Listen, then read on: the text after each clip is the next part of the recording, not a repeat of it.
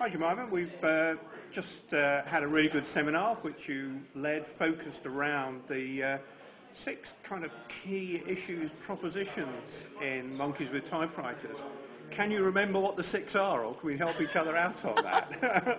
Well, I hope I know what the 6 are because they're the 6 chapter headings. Yeah. So it's co-creation, passion, learning, openness, listening, and generosity.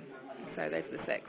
And as you know, I blogged the other day, you've kind of put the tool 2 clicks down. So you talk about those top level values, behaviours, and then how that's played out in all sorts of different settings through interviews, and then you go down onto the tools and so forth.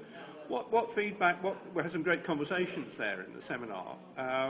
Where did you find people were focusing? What did you feel was bouncing back to you? I think I'm trying to think of what the sort of key comments were. There was definitely a bit of cynicism there. A few people said, oh, you know, I've tried Facebook and it hasn't worked for me, or I've tried Twitter, it hasn't worked for me either. And there was definitely a sort of slight feeling of, well, where do I really get started with this stuff?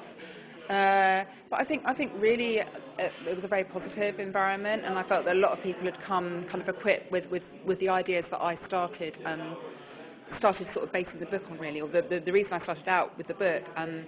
Peter Senge, he wrote a book in the early 90s about the learning organisation, Area de Gerst, the Living Company. I think those 2 texts are probably very well known by SOL, the Society for Organisational Learning, who organised the event, so it's not really surprising that they were quite tuned in with what I was talking about. So has anybody disagreed with your 6 chapter headings and saying, no, those aren't the right ones? Yeah, actually, a guy from HP got quite angry about learning. He felt that was a pretty superficial treatment of learning, and that we should be looking at a kind of a deeper, a more intuitive learning than the one I was really talking about in the book. So. And is there anything you now reflect and think, I missed that out, I should have gone for that particular topic? You've got a pretty broad spread there. Yeah, I think so. I think there's probably a lot I could cut out, actually. I think I probably talked too much, which is typical, really. Yes. I'll make it shorter next time, more succinct. Yeah, in preparation for this, I did a little blog post earlier today saying, there's conversations going around, well, yes, it's all very well, but it's difficult in organisations. This was promising, it hasn't quite happened. So I did a post saying, is the kind of memory of the summer of social media love, which I think was 2008, is that fading now? Are you feeling more or less optimistic?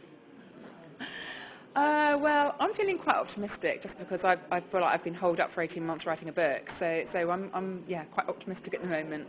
But yeah, I think that there was definitely a lot of, when I started researching the book 18 months, 2 years ago, there was definitely a lot of excitement around social media, and maybe a bit of that energy has kind of ebbed somewhat. But I think you've always got new people coming up and coming in who have got new exciting ideas, and no, I'm very positive about things right now. So now you got a bit more time to actually do a bit more social media.